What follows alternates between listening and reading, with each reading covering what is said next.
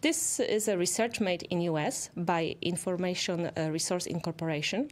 And when they ask consumers, is it important when they are shopping for the fresh food that the food is free of antibiotics? 35% they said, yes, it's really relevant for us. The same question when shopping for the fresh food, is it important that the food is organic? 20% said yes. So we see that no antibiotic continues as a major growth engine for chicken and turkeys. For the organic meat is poultry and also beef that is growing.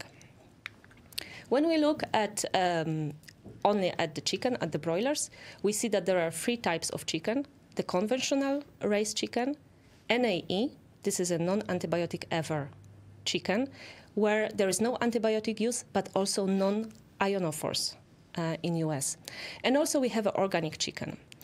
And we see that 47% of the US has purchased NAE chicken, fresh chicken, over the last year, which is a huge amount. And this trend last year grown 14% points. Organic chicken also had some increase.